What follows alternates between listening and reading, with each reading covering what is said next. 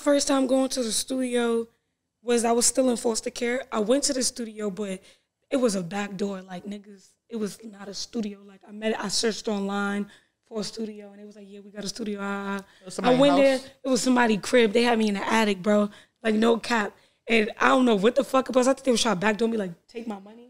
But I got the fuck up out of there, man. It was crazy. That was the first time. And then so it wasn't really a studio, but that's the first time I actually attempted to. But then the first time we go into a studio after that was around 2018. I dropped my first song called Therapy. Okay. That was more of an emotional story. It was about me being like sexually abused as a younger girl and stuff like that. So that was the first time I ever been in the studio. I see that you're like open and up talking about that more. Are you like past it or like how are you? Yeah, I'm healing past it. Okay, and that took time. It took a very long time. Do you feel like you was going through something mentally with that, or?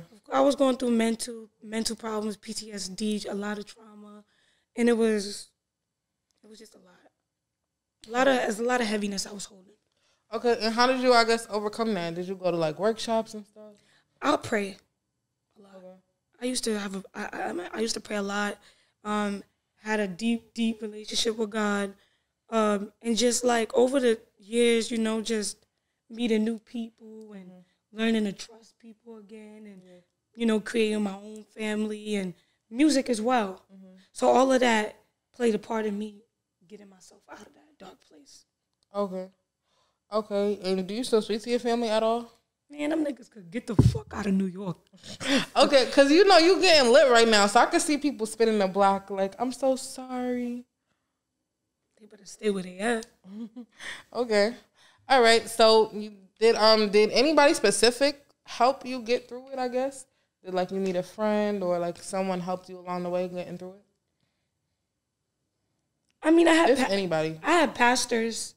And I had a lot of, I had my godmom, you know, like a lot of mentors in my life. Friends, really, they didn't really understand me with that shit because I never really was open to voice it with them. Okay. You know, I first shared my story in 2018. Okay. So in that space, they didn't know anything about what I was going through. I mean, we linking up to smoke weed and escape that shit. You feel what I'm saying? Yeah.